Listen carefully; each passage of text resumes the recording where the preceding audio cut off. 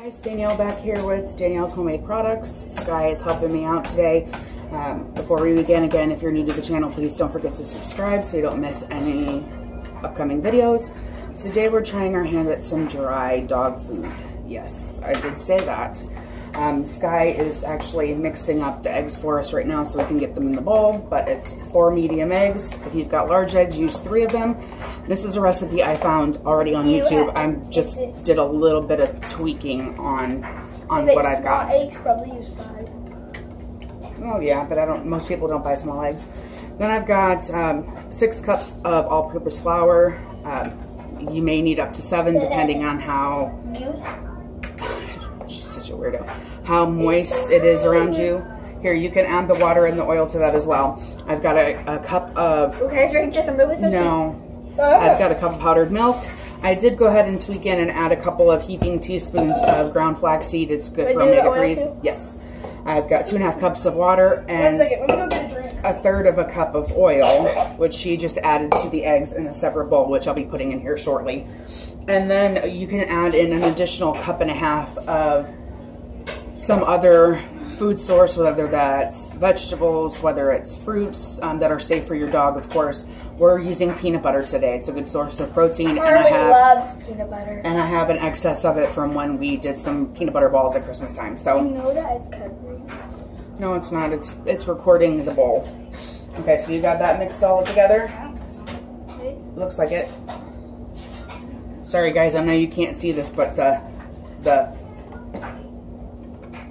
here, so she's added in, she's whisked in the 4 eggs, the water, and the oil together. I'm gonna add this into my stand mixer.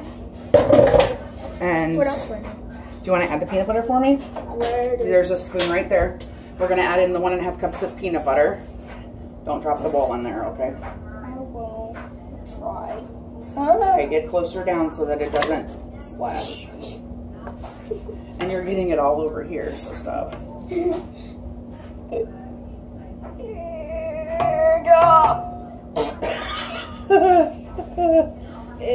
evil. Are you done?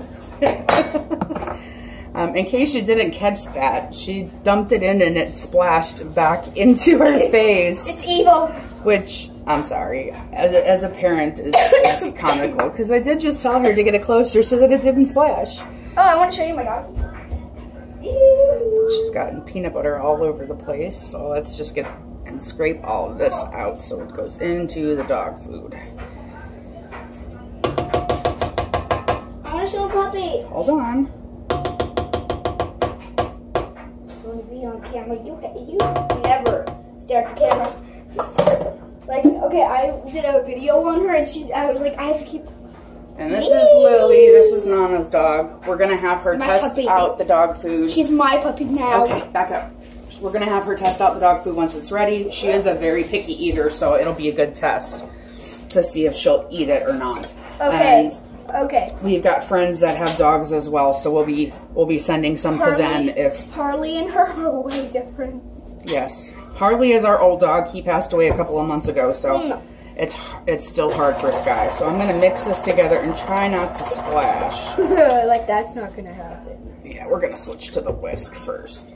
Trying to dirty as less items as I could, but it's not cooperating much. So we're gonna switch over to the whisk and get this whisked in. Here you go, Lily. That's 6 splashes more. Try not to get it all over the kitchen.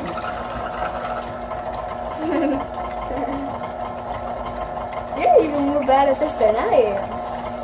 Can I mix this up? No, it doesn't need to be. And I will switch back over to my paddle as soon as I've got things. Can you gotta give me a bit of space here, kiddo. Where do I put this? Just leave that. You can dump that into the dry stuff. It's snowy.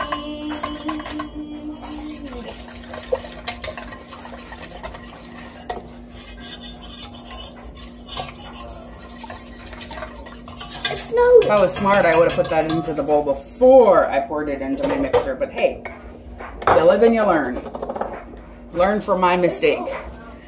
So now I've got the 6 cups of flour, the cup of powdered milk, and the flaxseed all right here. Where are you? And I'm going to start adding it slowly.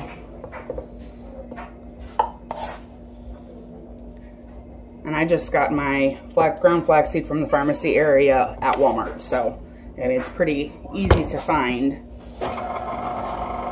And I'm going to learn my own lesson, and I'm going to start this out slow.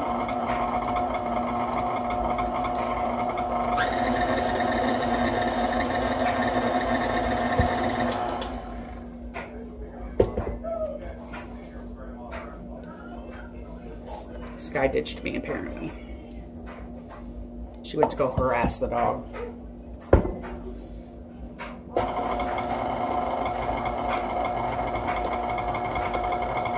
And this is going to end up being pretty moist but solid dough, because you're going to roll it out into a rope and then cut it into pieces and dry it out on the dehydrator, which I have sitting over here on the counter. And I do still have my flour out just in case I need to add a little bit extra, because the recipe did call for up to 7 cups of flour depending on the moisture in the air and the kitchen. Well, you ditched me already. Hold on, you can add the last of it. Let me finish this, adding this in, and you can add the last in. Sky, please listen. It's splashing. It's not splashing.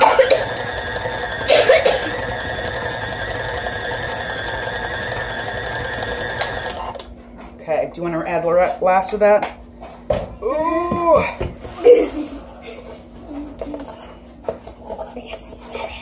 He made this for Harley. Harley can't eat it in heaven. Just go ahead and use the bowl to dump it in.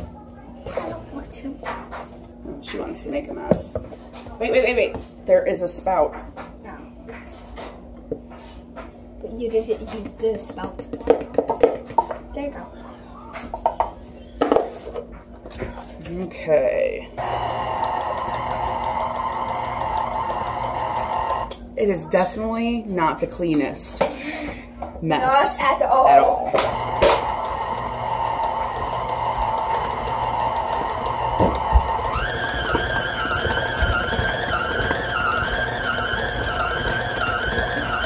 She's got a photo on me, guys.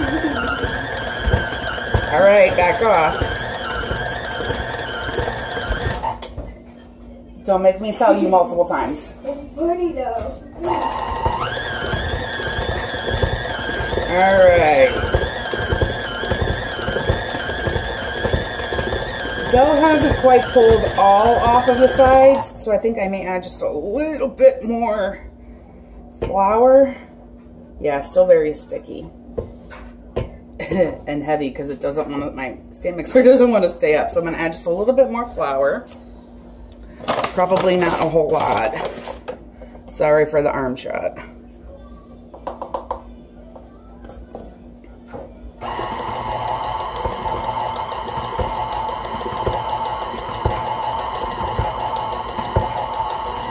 Probably would have been smarter to use my dough hook.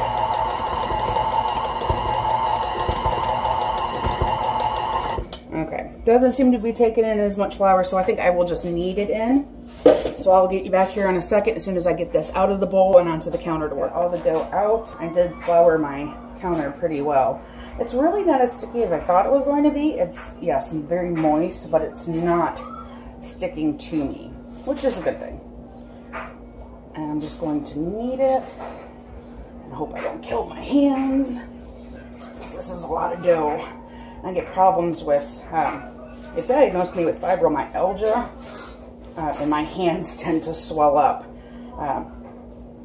and look like big old knots along, you know, I'd say this is a little puffy right now, but not normally it can get bigger than this, but you can kind of see it's a little on the puffy side, but nothing that I can't work through. But when it gets really bad, it's hard to hold anything. Okay, so it's actually very silky smooth though.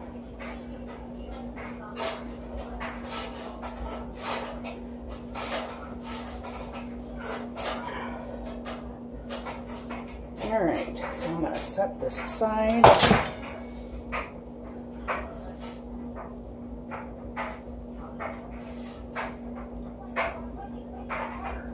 Don't want to cut the counter. Work with half of it right now. What I'm gonna do is cut it into pieces that are a little bit easier to handle, and then I'll roll it out into ropes and cut the rope into individual pieces.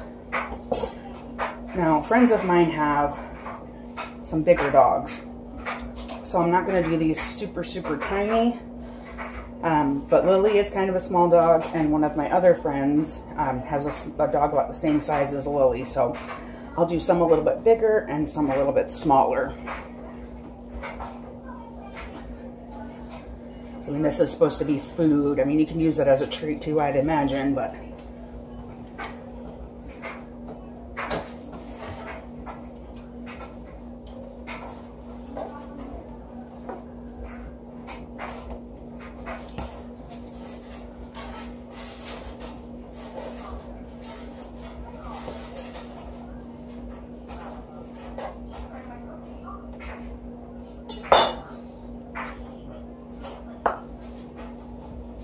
a little bit stickier as you get to the middle.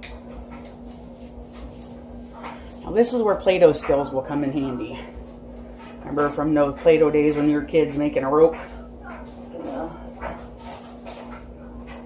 Nana's answering me because she's not realizing that I'm recording. But it's still funny.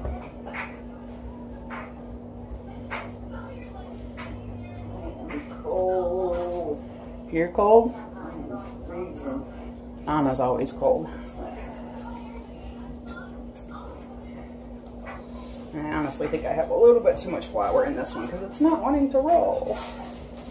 But you know, that's okay. We can just cut it into pieces. And that'll work just fine too.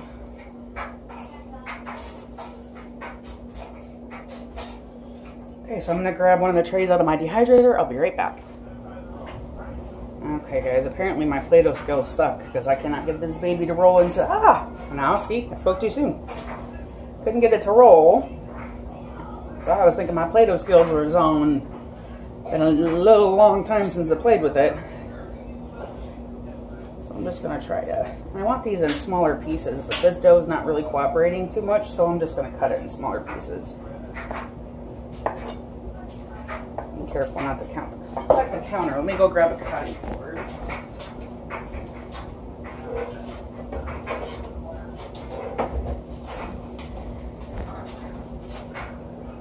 You do not want to make Nana's new counters.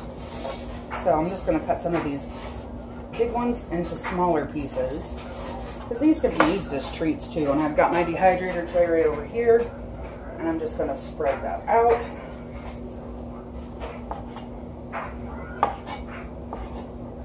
I'm getting impatient is what it is. And I don't have the patience to sit here and play with all this dough when I'm sure there's other things that I want to get done too. So I will just make it work. My dehydrator has 10 trays in it. It's not a fancy Excalibur. I think it's a Weston, but it works really well. And I enjoy it. Oops, those are two pieces together.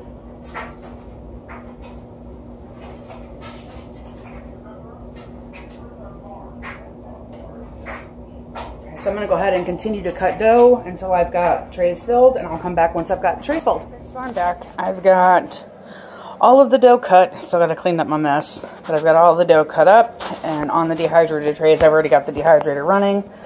Made about 5 trays, but I did make my pieces a little bit bigger so they can be used as like treats as well, if needed or wanted to. So I've cut them all roughly about this size. Some of them are smaller, as you can see, like this one here, and the majority of them are about this size though. So if I had cut them smaller, I would have gotten more trays, but I've got a total of 5 trays. This is the 5th, and I've got them going in the dehydrator. I did notice that sometimes the dough is kind of coming out the bottom of it, so I probably should have. Okay, Missy. So I probably should have added more flour to it, but I will check them in about 8 hours and flip them if need be. So my messy bowl. So I'm going to get this one into the dehydrator, clean up my mess, and I will bring you back tomorrow once these have had some time to dry out. Yes, they've got to dry out for anywhere from 16 to 24 hours. Guys, Danielle back. It's been about 8 hours now, and our little dog food pieces are starting to get dry. They are probably about halfway done. I'm going to go through and try and flip some of them, but they definitely still need more time on the dehydrator. So they're not crunchy. They're starting to get a crunchiness to them, but it's more just on the outside. The interior is still really soft. So these guys will be going at least for the rest of the night. Hi, guys. This guy is not feeling good today. So like I said, I'm going to go through and try and flip some of them.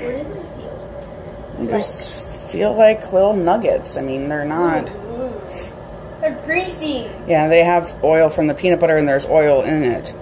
So I'm just going to go through and flip them, and I'm going to keep this going. They need at least another 8 hours, so I'll check them again in the morning. So it is morning now. It's about almost 11. Come on, Trey. And these guys are still a little soft on the inside. I made the pieces kind of big, so they're still going to need to dehydrate for longer. Some of them are hard, but some of the bigger pieces still need longer to go. So there you go. It's just a matter of continuing to allow them to dry so the center isn't soft anymore. Again, I'll probably use these as treats. But there you go. I don't know if I'm going to try and see if Lily will eat one. She's picky. Lily! Here, Lily, you want to try it? Hey, stay here.